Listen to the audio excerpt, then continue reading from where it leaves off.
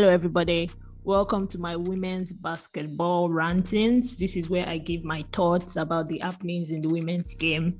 If you like this type of content, kindly like, subscribe, and comment in the comment section below. I put video tags down in case you just want to jump into a particular section. If you are still listening, welcome. If you are not, welcome. Let's get started. The year is coming to an end, and what better time to wrap up the WNBA and just give my thoughts on the overall season in general. So today I'm going to be talking about my 5 favorite moments in the WNBA 2021 25th anniversary season. These moments are not ranked, they're just my favorites. They might not be yours, but they are mine, and I'll just get into it. So the first is the release of the jerseys. That was such a great moment because even though we were kind of expecting it, I think Subred had already given it some teasers. It was so well done. Most people don't really expect the WNBA to do anything good.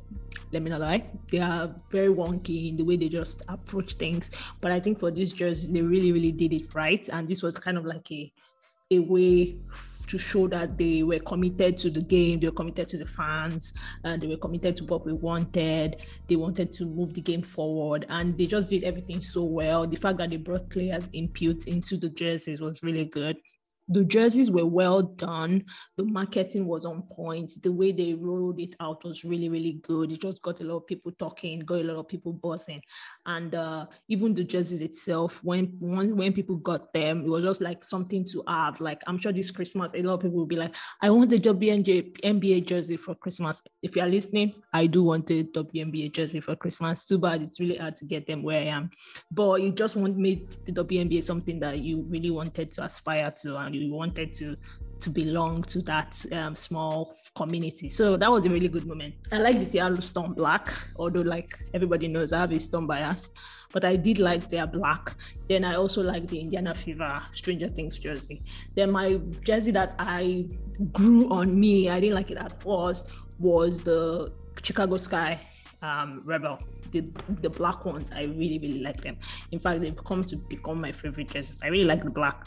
The jerseys, the more you see them, the more you just fall in love with them. They're just so well made, like the Las Vegas ones with the arts on it. It's just well made, well thought out. And it was just a great, great, great moment. And you could see that it's pivoted the WNBA into something that was not on the fringe, but definitely part of the culture. The next moment will be the Olympics. Everything about it was just nice. So I'm going to put the Olympics, I'm going to put the All-Star together because they kind of happened at the same time. The idea for Team WNBA and Team USA was fantastic. I loved it. I did a video about it. You could check the link above. So it was just like this kind of rivalry. There was so much buzz, like the Nika Ogumike snub. Candice Parker is always snubbed. They always say she's snubbed even though she's not a member of Team USA anymore. So that was there. Then the people who should have made the roster, who shouldn't have made the roster. Then even the roster itself. Then of course there was the Jonquil Jones MVP, Candice Parker.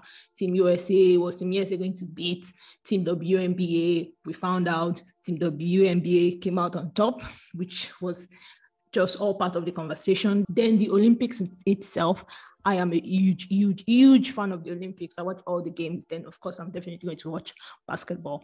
I loved it. And, of course, they came out on top. Subed and Diana Taurasi, 5 gold medals. There were so many really good stories. You could tell that these players worked all their lives to get to this point.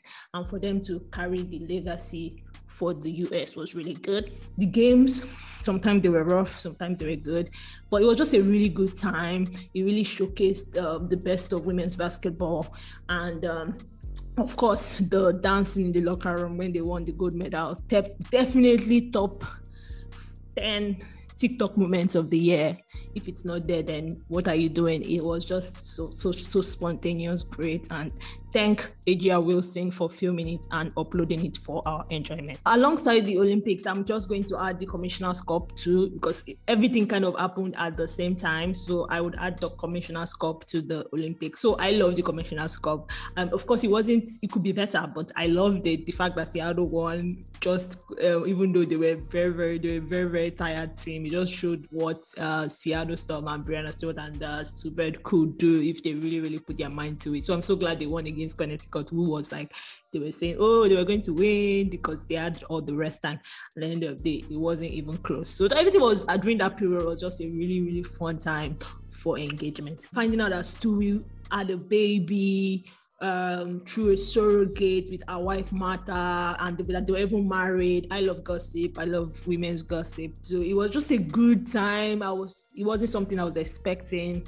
It showed that there are so many ways to be a family. You don't have to choose the one path that everybody says you should. You can follow your own path and still come out on top. You can have a career and still have your personal life going the way you want it to be. So that was also a very, very good time. But I'll just lump all that with the Olympics. The third moment that I really loved this year was one more year. I love Subert. I'm biased. So obviously she's going to be there. So that game was really rough. I knew going into that game that it was going to be a tough win for Seattle because Brianna Smith wasn't there. And Drew Lloyd and Subert, I think the Olympics took everything it had from them, and they just weren't the people they were before the Olympics, which I it's okay. I understand. I'm not in their shoes. These are athletes. They put their body on the line. So I have no idea what they were going through. So that game was rough, and it was potentially, we don't know yet, could be the last game for Subert.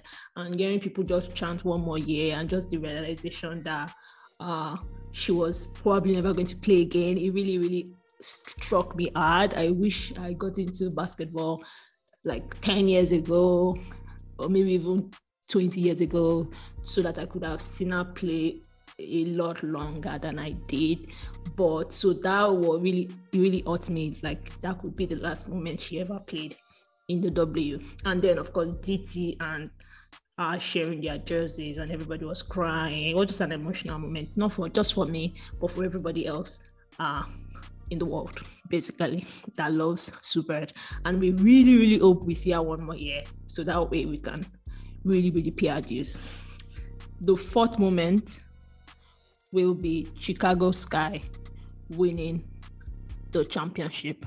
It was unique because number one, they won the championship, which is always a good time, but it was so unexpected. Like, if coming into the year, Chicago Sky wasn't even on the radar at all. It was more like Las Vegas, Seattle, Minnesota, Washington, and they just stunned the whole world basically. And when Candice Parker coming into Chicago, with all the, can she do what they said she would do? And the fact that she did was just crazy. Like, you gotta believe these women. Like, when they say they will do something, they will do something. These are athletes. These are people that have won at different levels. They know what they can do. They know who they are. So her coming into Chicago and saying she was going to win them a championship, and eventually winning them that championship, and the way she won it, being the sixth seed, this whole season, it was really up and down for her, and everything just came together at the right time. And it was just a great moment. It was their first championship. They had never won a championship in Chicago. Courtney Vandersloot certainly deserved a championship after a stellar play in the WNBA for over 11 seasons. So Candice Parker definitely deserved another championship to add to her GOAT status. So it was just a really great moment. And it was just a good moment for WNBA also, meaning that even Indiana Fever could actually have aspirations to win a championship, because most times they always say, it's the team that is the most loaded. It's really not. This team this year showed that anybody could win. Even Phoenix were a breath away from winning the championship, and they were the fifth seed, and they didn't even play that great all season. But it just showed that anybody could win at any time, and that just gave a little bit of life to WNBA. It wasn't boring. It was interesting. So going into this next season, you could see that even teams like, okay, if Chicago can do it, we can. So the fifth and final one would also involve Candice Parker, and this just happened recently. It was Candice Parker coming out. That was crazy. I did not expect that. I kind of had ideas that she was married, but I didn't expect her to just share it with the world. And the way she shared it was so like normal, like, I'm married. Everybody, I'm married. whatever. Like, that's the way she shared it. And it was just fun to see the banter. I am very happy for her. I love families. I love everything about it. I'm glad she finally decided that this was the best time to do it.